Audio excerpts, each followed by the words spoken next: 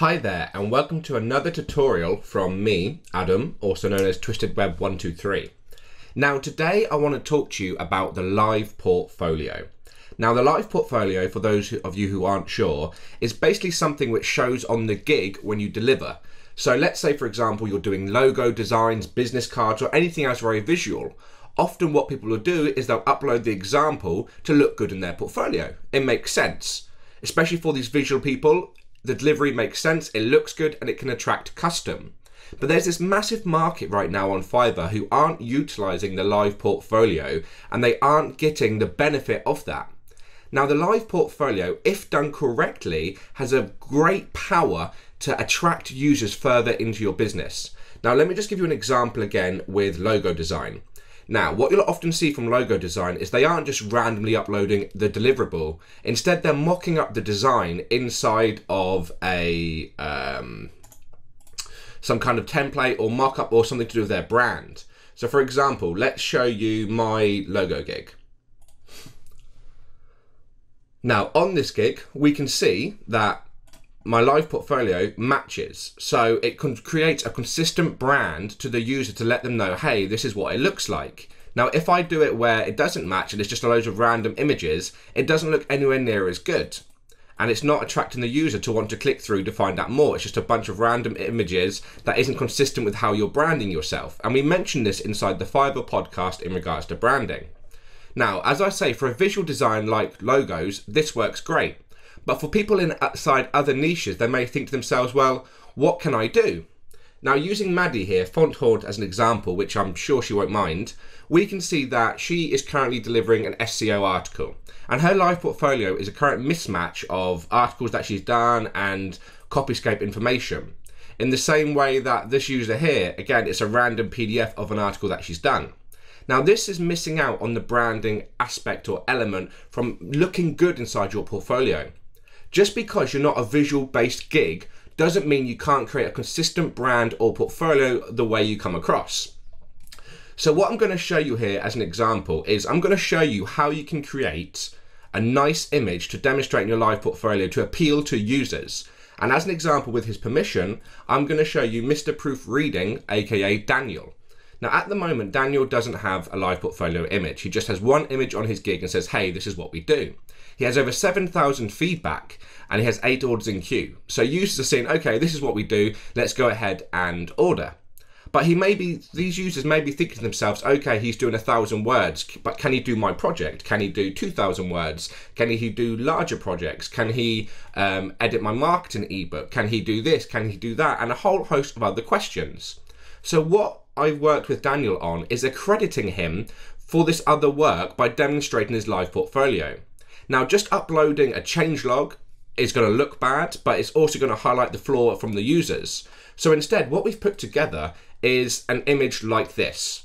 So this is a consistently branded image with his headshot that he had created on Fiverr and information. Now, what has basically been done here is we've said, hey, you've been proofread, 27 corrections found, and then it's a branded image. Now, imagine seeing a portfolio of these with different amounts of corrections found and different amounts of information. Now, this is going to brand you in a way that shows more to the user and it's more appealing to them, as well as consistently using your brand colors, your imaging, and everything else. Now, you may think to yourself, well, this looks good, but I have to make this image every single time, and that's going to be a massive pain. That's going to take longer than I want it to do. So what I've gone ahead and done with Daniel is I've actually built a generation script that automatically makes these images for him. So all we have to do, if I show you the URL here, is we have the URL in place, and inside this URL, it's got the number, which is 27. Now we can change this to say 54. And now it says 54 corrections found. We can change this to 945. And it's 945 corrections found. We can change this to 9,999. And again, it's 9,999 corrections found. So all Daniel has to do is right click, save this image on automatic generation and send it through to his buyers. In the same way that I've gone a step further for myself and I've created an automated report. Now what we're going to see here is basically, I not only mention the improvements that I found on someone's website, but I automatically screenshot the website as well. So again, if inside the URL, if I change it from fiverr.com to say google.com and I found 15 improvements, I go ahead and generate that. And there we see it's automatically picked up Google and the improvements found. So all I need to do is save this image and send it through. So the first thing you need to take away from this tutorial is if you aren't a visual gig, you should still be utilizing the live portfolio. Showcasing, for example, me here that I've reviewed Google or I've reviewed Fiverr or the amount of different people that I've worked with, it kind of gives a breakdown of my feedback. So with Daniel, rather than see, hey, he's worked with 7,000 people, you help to quantify that by showing your live portfolio and saying, hey, he's edited this document with 50 different corrections, this one with 40, this one with 60, and it helps to give a visualization of what you're actually delivering, so you receive the same benefit and the same kind of appeal that visual gigs do with the live portfolio, with logo design, business cards, etc. So you can go ahead, and the first thing you need to do is create that image. You can take it a step further like I have here if you want to and have the automatic generation, but obviously that may require some coding knowledge or something else. I have provided a link with inside the forum post about this to the scripts or resources that I've used to create this, which you're more than interested to go through and check out.